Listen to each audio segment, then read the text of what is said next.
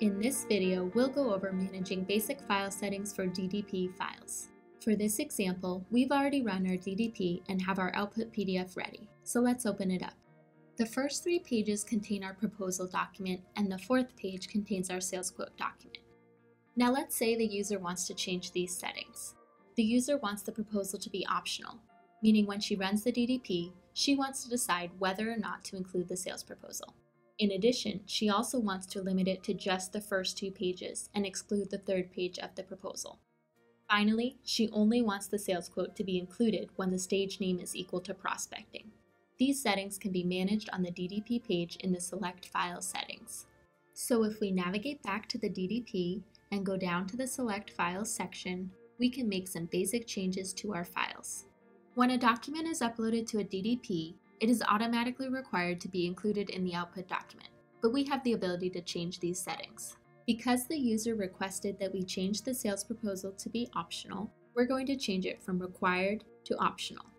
Now, there will be a checkbox available in the DDP Visual Force page for the user to decide whether or not to include the sales proposal at runtime. The next thing we're going to do is select the end page as 2, because the user wants to exclude the 3rd page of the sales proposal. Now only the 1st and 2nd page of the proposal will be included in the output document. The 3rd thing we'll do is make the sales quote advanced based on the opportunity stage name. In order to do this, we'll first need to grab our opportunity stage field name from the field tagger. So we'll open the field tagger, choose opportunity as the main object, and choose stage as the field. Then we'll copy the field tag, select options on our sales quote document, and then select advanced in the drop-down menu.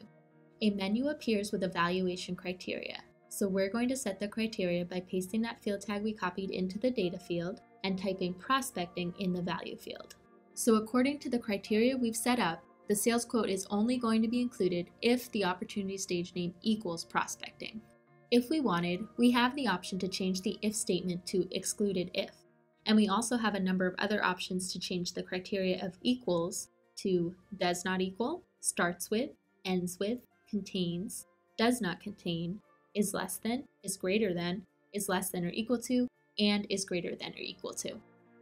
So once we're satisfied with the criteria we've put in place, we'll click OK and save. Then we'll navigate back to the opportunity record and click the button to run our DDP. Immediately, we'll notice that the sales proposal is optional and that it's limited to the first 2 pages. So let's run this DDP as a download, get our output PDF, and open the file. We see we have the sales proposal, which is only 2 pages long, and a sales quote since the opportunity stage was prospecting.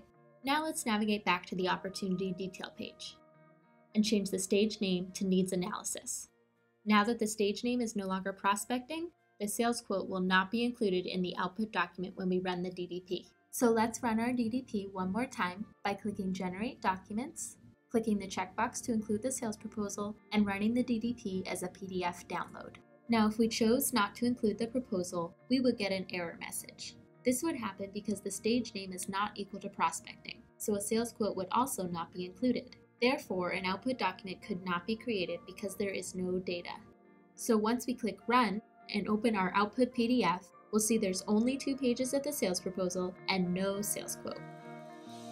To learn more about managing your file settings, visit our support site for further information.